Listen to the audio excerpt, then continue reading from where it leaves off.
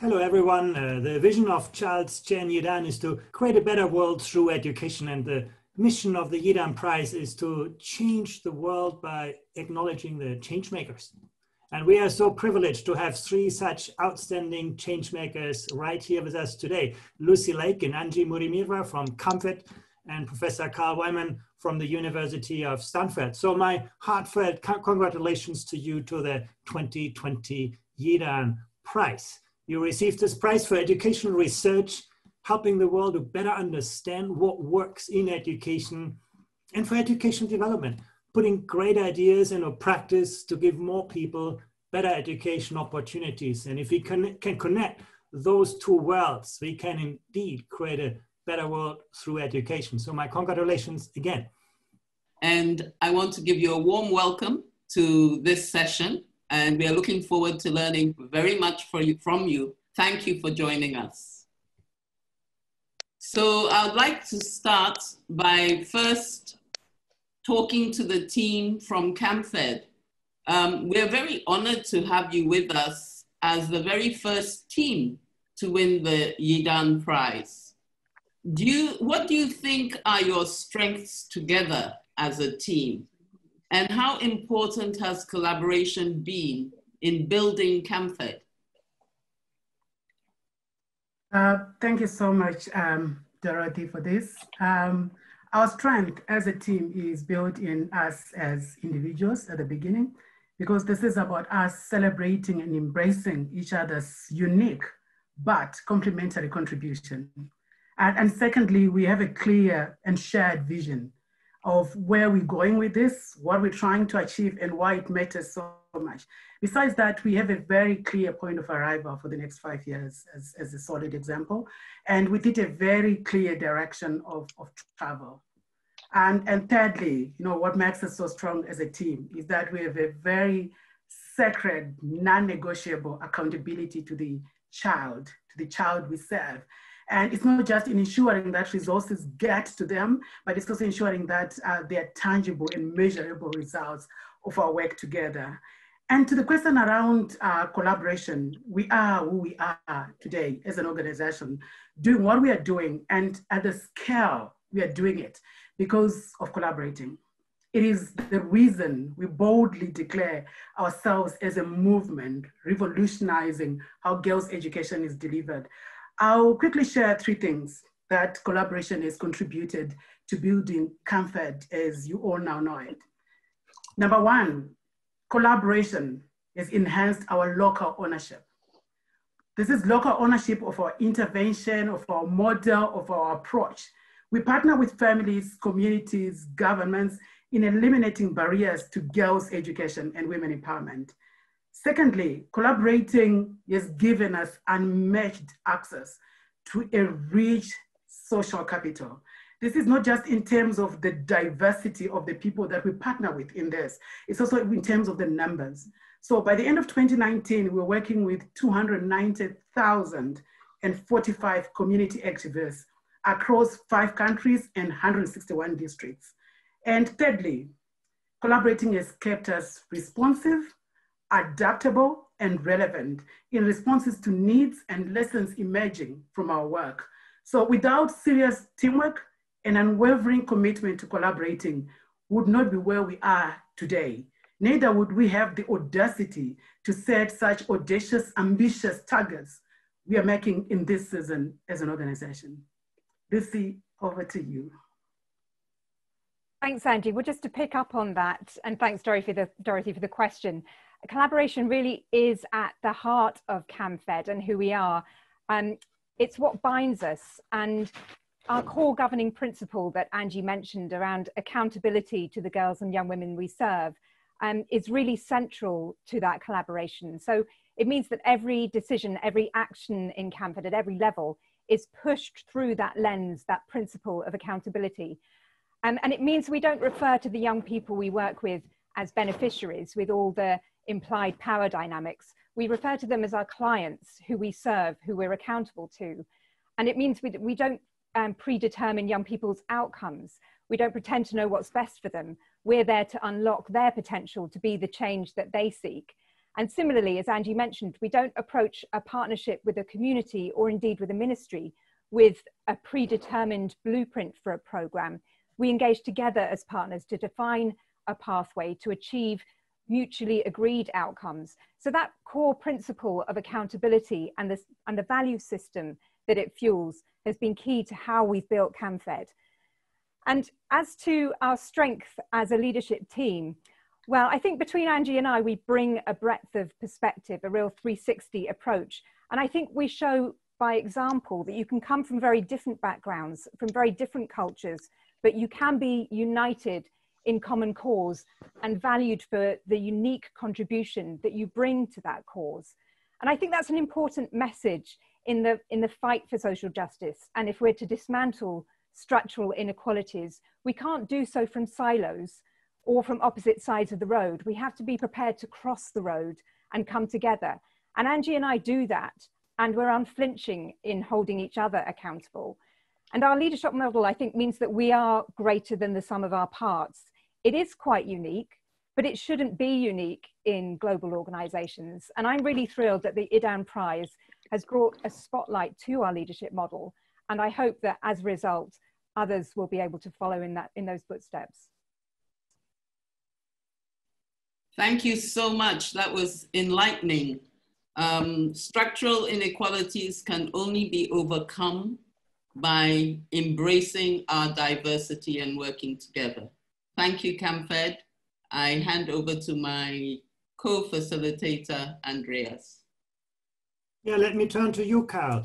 The natural sciences where you began your career are a field where teamwork in research is absolutely vital. And it's also seen by everybody to be vital. Some scientific experiments involve hundreds, if not thousands of researchers. They share their knowledge across different fields and they work seamlessly across national and cultural borders to achieve great things. But, you know, why do we have such a hard time with teamwork in education research? Research in education remains highly fragmented, often insular, sometimes disconnected from the real needs of real teachers and real classroom. Sometimes education is still more like a cottage industry where, you know, we build our practice on traditional wisdom. What can educational research learn from research in the natural science, and how can we do that? So I think this is a good question, and it's actually one that I've thought a lot about because I straddle these two areas of the physical sciences research and education research. And so the contrasts are dramatic, you know, very clear to me. And I mean, since I came into education research from the physical sciences, I just naturally, in my own education research, incorporated what we think of as kind of basic practices. Now, I don't work in collaborations of hundreds or 1,000, but I certainly do. All of my projects are at least two or three, you know, students and postdocs and me working together. And to be honest, I really can't imagine doing it any other way. I mean, it just, the value of having another, you know, another brain, another set of eyes, different perspective, giving you different insights, critiquing your, you know, your work is just such a fun, you know, when you're used to that, it's such a fundamental value and helps the work so much that it's just, you couldn't imagine doing anything differently. And so it's still strange to me to talk to my Stanford faculty colleagues in education where they'll have one student working all by themselves on one project. And I just think, gosh, how could that be? How unsatisfying, how difficult that would be. And of course, you can't tackle nearly as difficult problems as when you have 3 or 4 people working, bringing their independent efforts and knowledge and skills. So I think that in some ways, I'm hoping that this is just kind of a growth and evolution, but it's certainly a big problem with the culture. I mean, another example where I think we were very successful taking the larger team collaborative approach is the PhET project for developing these online interactive simulations for teaching science that are now used millions of times a day. And a big part of why that was successful is that rather than working with a few isolated people trying to do things in very small groups, we realized to do something on this scale successfully, you had to bring together, you know, good software engineers to do the fancy computer coding. You had to bring in the science experts to really have the content right. You had to bring in the science education researchers to be able to measure that they were really effective. And you had to bring in the teachers who would be using this in the classroom. And each of these plays an absolutely essential role in making something like this successful. And if you didn't have each of these components, that you'd be missing, you know, it'd be like a table with a missing leg. And so I do think there's tremendous value in this. And but then I'll relate one last story about this, which is at a retreat of the Stanford School of Education a couple of years ago, they were talking about the tremendous challenges in education. And they each had their little research projects, but they'd always talk about, but they were limited what they could do because they looked at this aspect, but there were all these 3 or 4 other factors, you know, the school organization, the teacher training that played such an important part, and they couldn't deal with that. And so I said, well, look, you know, you're making this out. This is a very big, complicated project. Physical scientists faced that, and they made these very large collaborations, figured out how to divide up, and much more successful. And the reaction was, I might as well have suggested they grow 2 heads. They would just, you know, and it was just completely incomprehensible to them. And so, you know, I take away from this, it's really an issue of culture and the way people are used to working on things. And I think such cultures just change slowly. And one of the things that I work on, and I think others are trying to expand the thinking about how one does educational research, to look more at what's the scale of the problem you're working on, and then can you put together teams to address that in a more effective way than what we've been doing in the past. But it's not, you know, it's not going to be a quick and easy thing to change that. Thank you, Carl. I think you have a great and important mission in the Yidan community, actually, to change that culture and to help us look upwards to other fields and other ways. And with this, I hand back to Dorothy. Thank you, Andreas. Coming back to the CAMFED team, one of the most exciting things about your work are the learner guides. And I really would like to know what role teamwork and partnership play in developing and implementing the learner guides, and who are your key stakeholders in that whole process? Sure, thanks, Dorothy, for that question.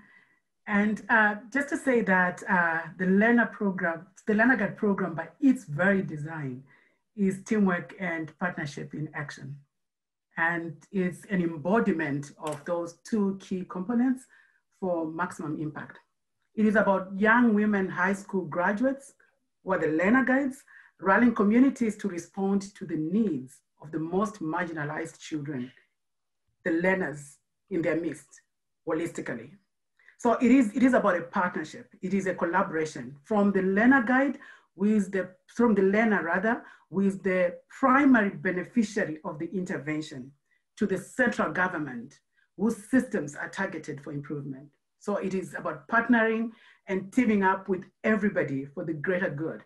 It is designed to get everyone committed to know better, to do better, and to be better. We collaborate in and for everything.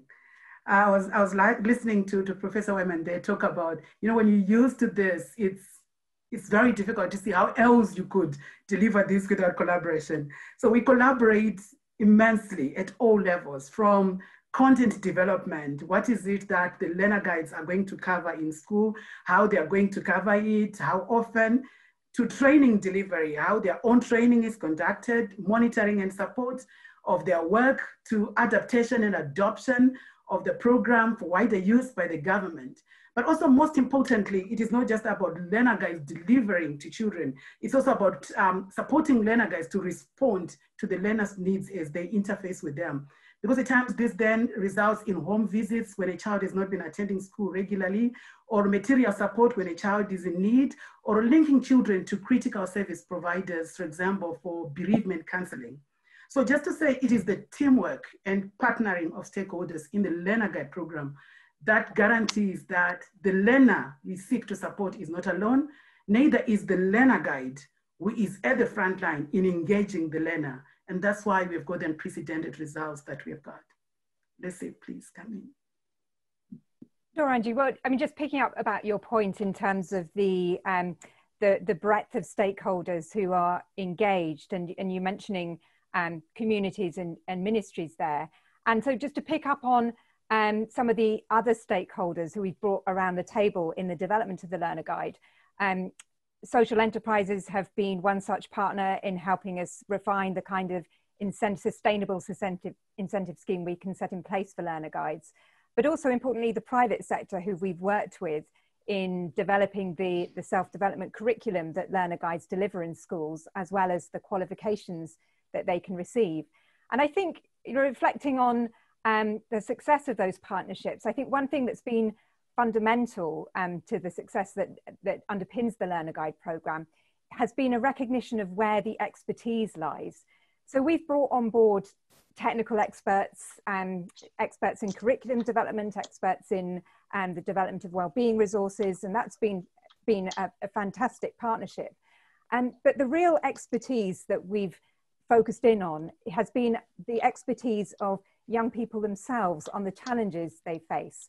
And I think what's really come to the fore has been the importance of valuing that expertise, recognizing that many of these young people have been exposed to school textbooks that generally reflect young people who may be in urban areas better off, which means that the young people we're working with, you know, are continually reinforced with a sense of other and better, which really undermines their self-worth. And in the kind of surveys we've conducted, we found that the second highest reason for school dropout among girls was low academic self-esteem, that they were really feeling disaffected and disenfranchised in the classroom.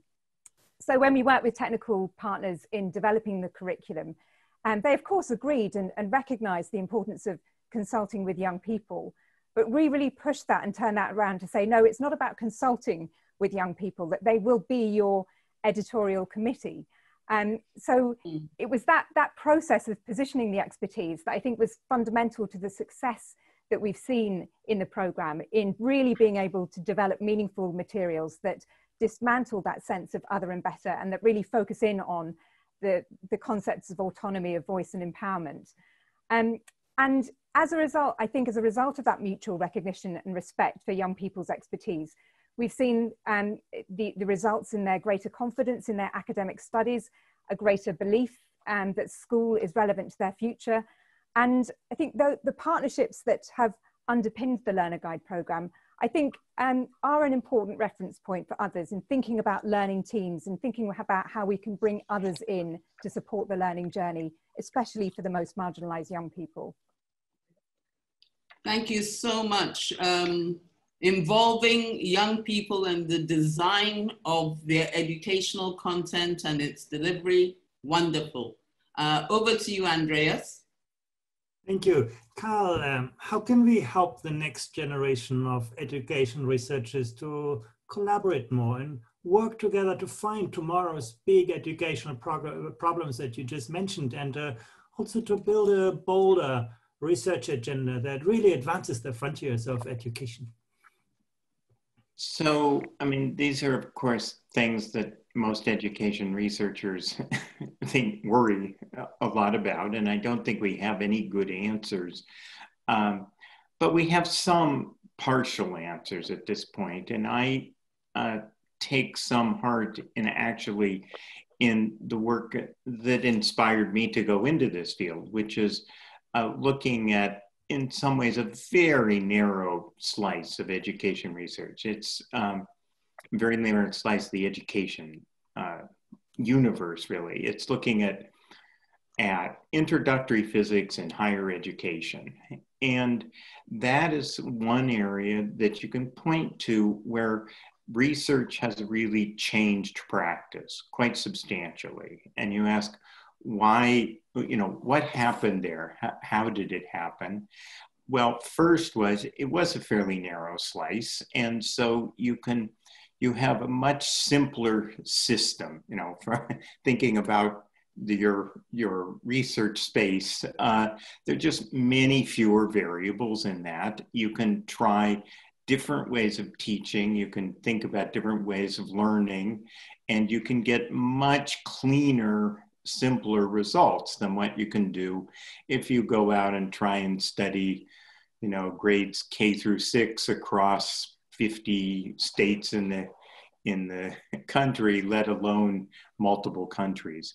And so part of that was being able to get good, clean results about this is what matters, and comparing this way of teaching versus that way of teaching provide much better learning.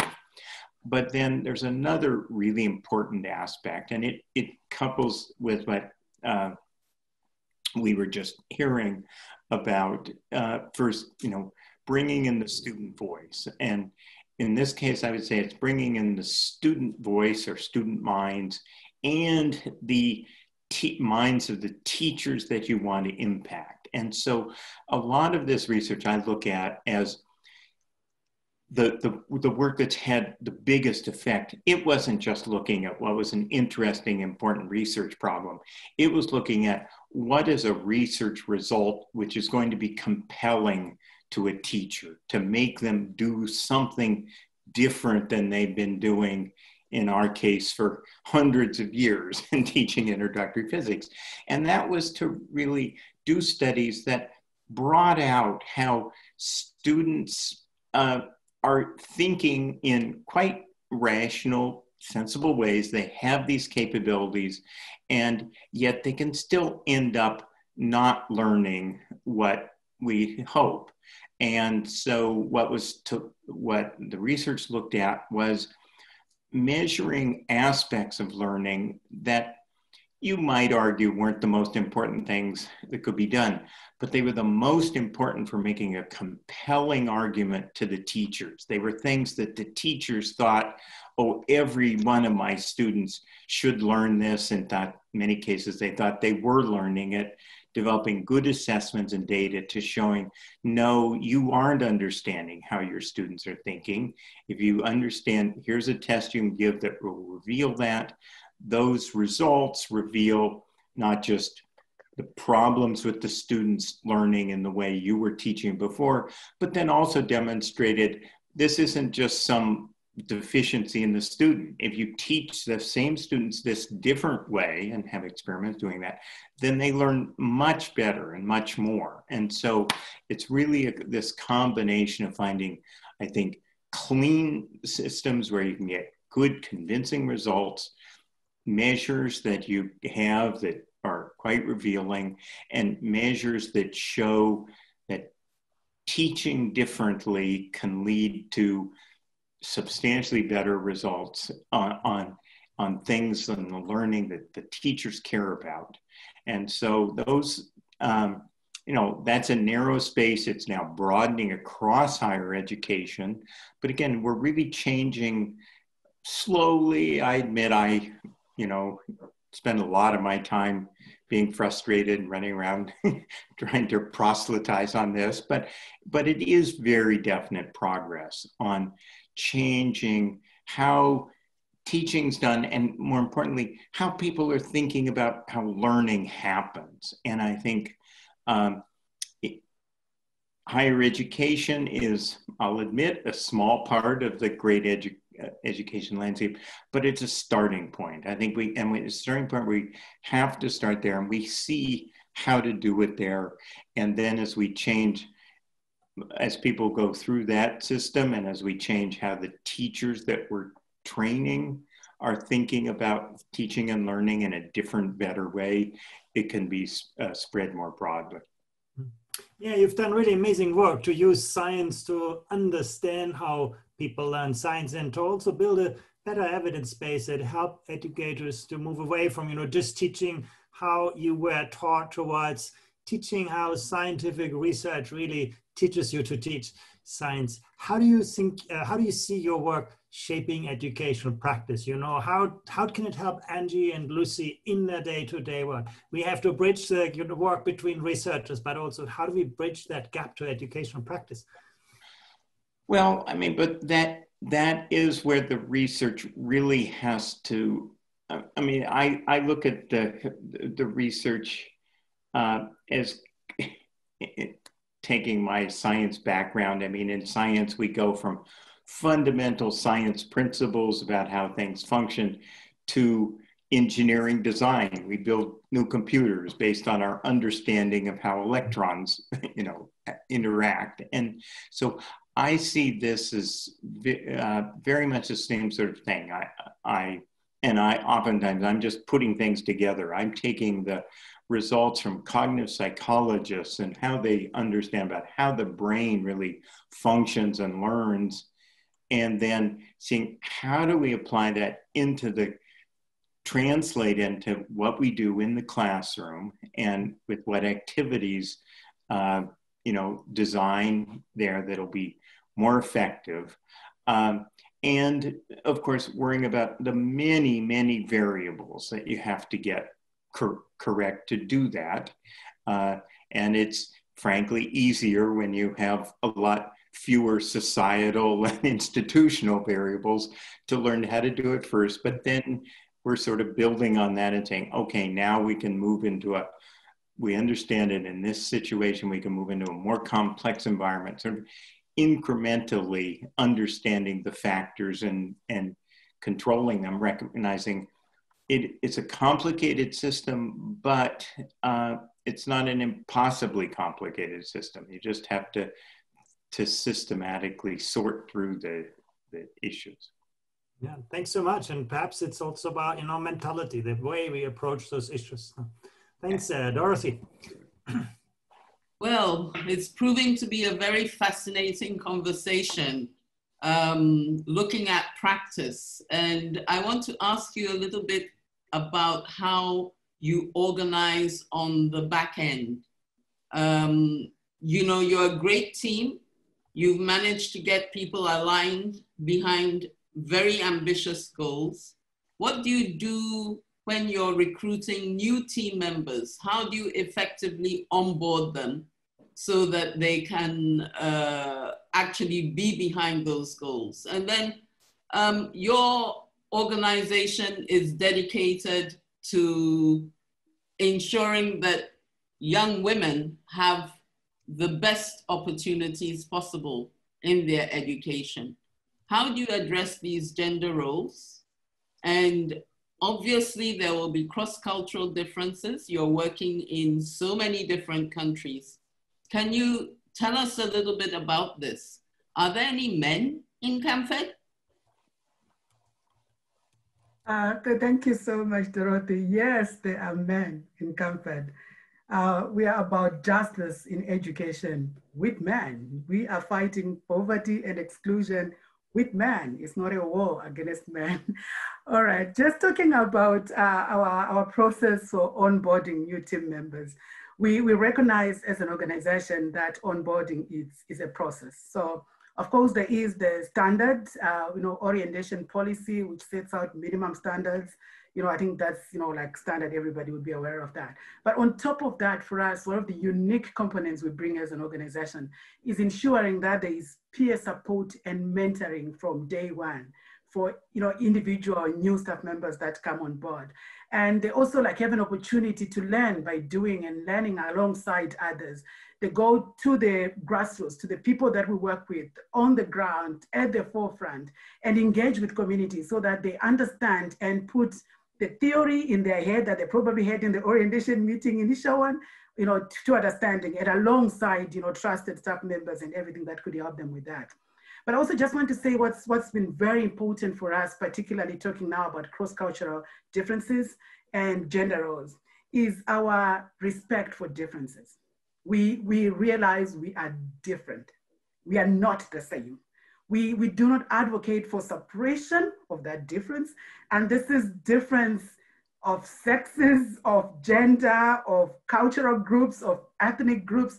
There is that acknowledgement and the conscious understanding that women are not a monolithic group, neither are men, neither are Africans, Zimbabwe, Zambia, neither even Zimbabweans within Zimbabwe or Ghanaians within Ghana. They are different people. So we recognize and celebrate and embrace that. But amongst our team, there is an openness to making others aware when something is culturally inappropriate for you. There is that openness and respect and trust that this person's intentions are okay, but this is offensive for me because of A, B, C, D, and E. We made that a learning process, an understanding process. And what has helped that is our shared vision, our shared approach to say, by the end of the day, we are coming together to do this. This is the most important thing, and we are agreeing and we're in agreement. I also just want to say then with communities that we work with, and I just want to touch on that a bit, is that we work on ensuring that there's deliberate, meaningful participation. We're talking about, going beyond putting words or names on a list or putting women on a table and saying they're fully represented. It's also about ensuring that we engage with the historical imbalance that exists and ensuring that, we support and empower the young women or the older women to be able to participate as equals.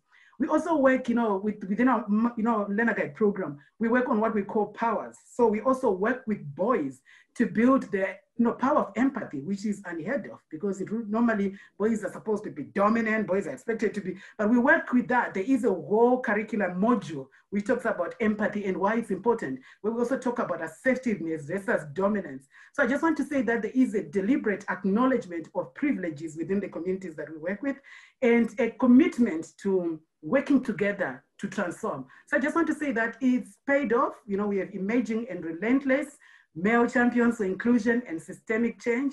Quite recently, one senior chief in Zambia, Senior Chief Nkula, allocated a piece of land to our Association of Young Women Leaders in recognition that traditional land is passed from fathers to sons. So we're getting there. Lucy, over to you.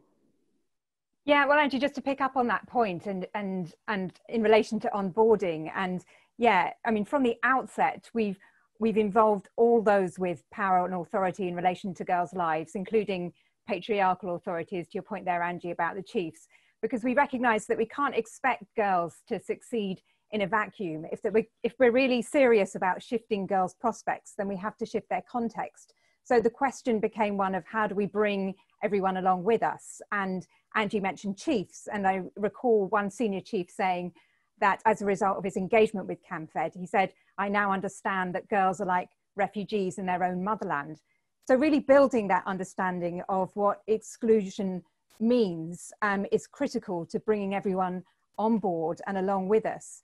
And in relation to ministries, I think really bringing an understanding of the experience of the poorest, most marginalized girl and recognizing that that is a barometer for the system as a whole, that she will be the first to fail in a system that fails her. But if we can push up standards to the extent that she can succeed, then that's going to be signal of quality for all.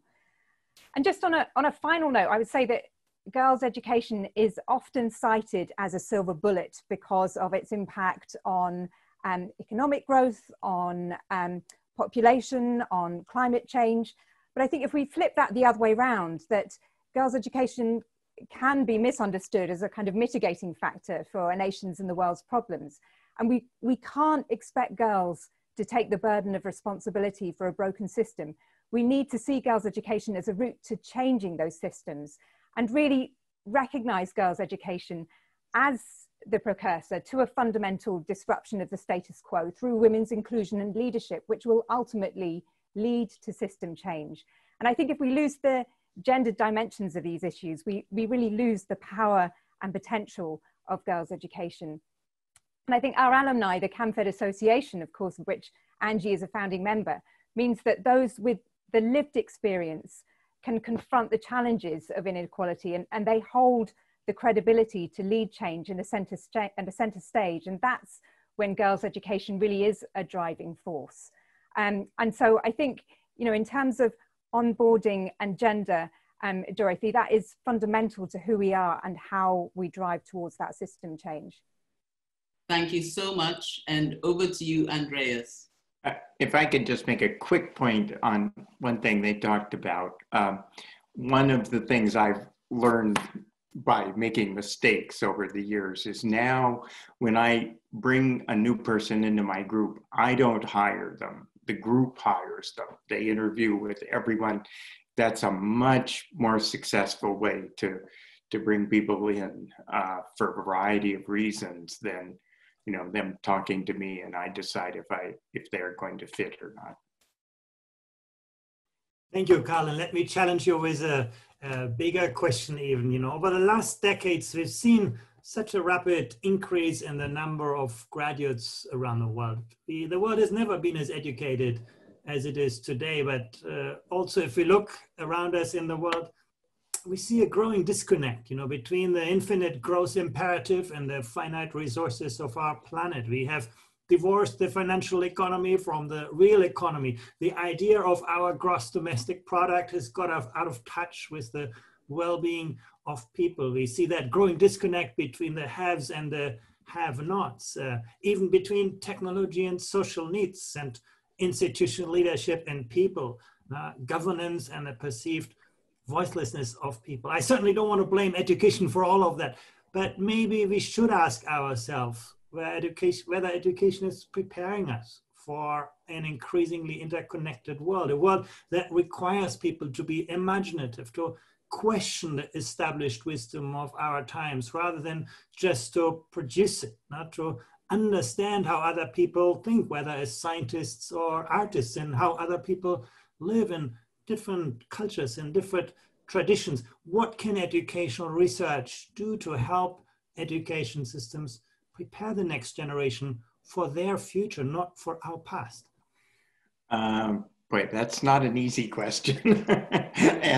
and you know, a great deal of that really involves broader societal changes and as you point out, education in how different people think, different opportunities, and so on. And I am going to, you know, plead, if not ignorance, certainly no expertise in that area. I'm going to only carve off a little piece of that, but it's one that I can speak with some modest authority on. And that's the general problem of thinking within the technical areas and, you know, science, engineering, and so on, where we clearly need two things. We need, you know, experts, scientists to think in imaginative new ways to solve these big problems by scientific and engineering breakthroughs. But we also need a much broader public literacy about science in order to better understand these massive global issues like global warming that fundamentally, you know, if you're going to have a society that's going to make wise and somewhat painful decisions about how we're going to live in order to survive this, you have to have not just good scientists, you have to have broadly literate population as well. But when I look at what's involved in that public literacy or being a good scientist, what my group has been looking at now for a number of years is it comes down to how they think about making decisions. And so what I believe and what I think our research is supporting is that you need to prepare people by thinking about teaching about science, for example, not by covering a bunch of content and so they can pass these various tests, because in doing that, they're learning to make better decisions on how to score higher on a test. Whereas we need them to make better decisions on, you know, what public policy to choose, what imaginative new direction to go in looking for novel energy sources or energy conservation,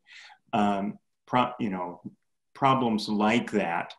And so what education research can do, I think, is show how the different ways of teaching that really involve the students practicing making relevant decisions and the knowledge, gaining the knowledge they need to make those relevant decisions in, let's say, expert-like ways, or, you know, skilled ways, is really what the what we need to move forward.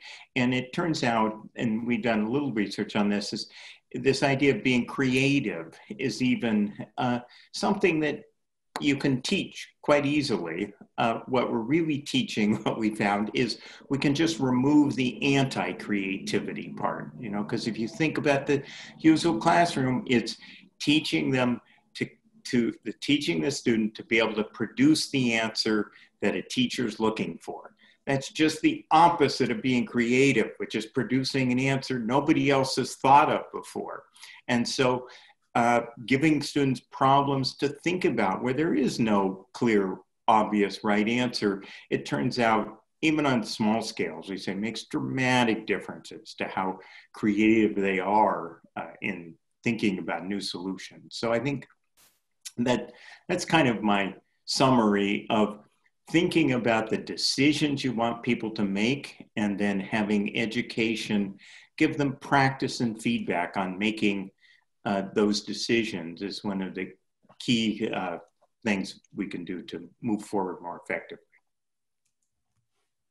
Thank you, Carl. Is there anything that you would like to add? That I think for me, as somebody who benefited from an education intervention, I also just wanted to mention that the impact of such an opportunity transcends individuals, and it transcends how communities and families perceive themselves as well. So I think just talking to the issue that, you know, around relevance of education, that matters in a big way. And it's always important to also understand user feedback. Because there were times when I felt like, was this education system designed to fail me? You know, to this earlier point, that some of the examples given in there were so alien that I had no understanding what we were talking about. So you end up having to kind of, you know, what you call it, crane stuff, and then you get to it. So I'm just saying that, you know, it's critical for us to embrace creativity, to embrace development in education, to embrace innovation as we go forward. But I just want to, you know, appreciate the value of inclusion. Let's not ever. This conversation could go on for a long time, because I think just picking up on some of the points Professor Wyman made and around creativity and teaching creativity and how one can unlock that in new ways within the classroom setting, I think that's been a big focus for us, and within the context of developing the Learner Guide program. And I think there's a whole conversation to be taken forward there. And I think the Yidan platform provides a great opportunity to be able to do that, and to be able to do that with stakeholders from different parts of education, to be able to come together and think about how that can be better positioned out into the global space, to really ignite more thinking in that direction. Thank you.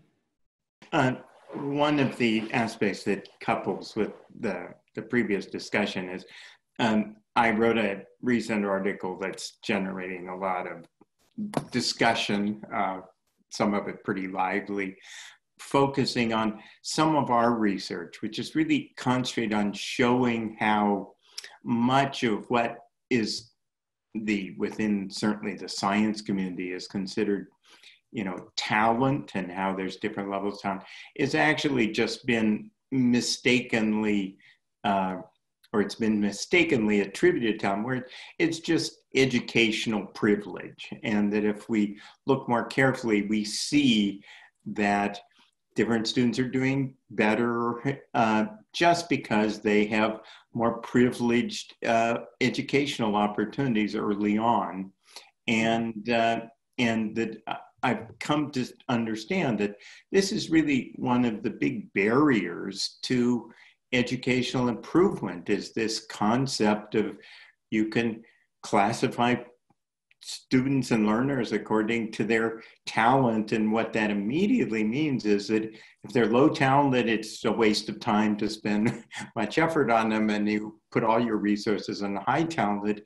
And this is really just a way of kind of systematic discrimination. And it's, in our country, and I think many others, really just a way of putting more benefits to people who have more money and can pay for better education.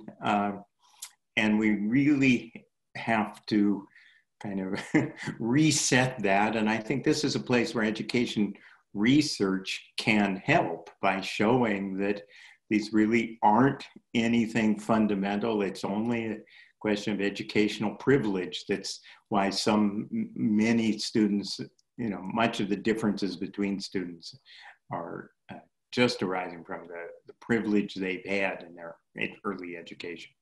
It has been a fascinating conversation across cultures, across continents, across disciplines.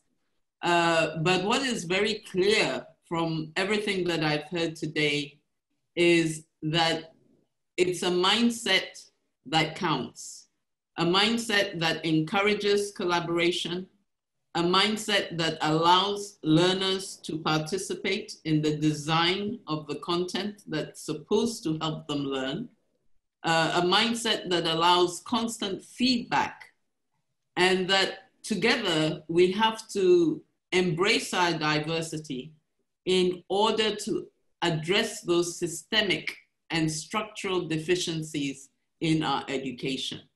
And this is what the Yidan Prize is all about. This is what Charles' Yidan's vision is all about. So thank you very much. And my thanks from my side as well. And I can only second Dorothy. This has been a fascinating discussion about working together in education. And I must say, people in educational practice seem to be somewhat ahead and fully capitalizing on the power of teamwork. Your enthusiasm, Angie and Lucy, really shows what's possible when you have a clear mission and when you know that you can achieve that mission only if you bring everyone along with you. In education research, we seem to have a longer way to get there, to have people collaborate effectively. But it's great to have people like you, Carl, who are ready to challenge the status quo and who help us look at the big questions through different lenses and perspectives. Education research, as you have shown, can provide us with the tools to make education more inclusive, to enable and empower creativity rather than inhibit it. So thank you all for the work you are doing. You are such great examples for creating a better world through education. Yes, thank you all. We're very proud of you as the laureates for the 2020 Yidan Prize, and we're looking forward to working with you and supporting your work in future. Thank you.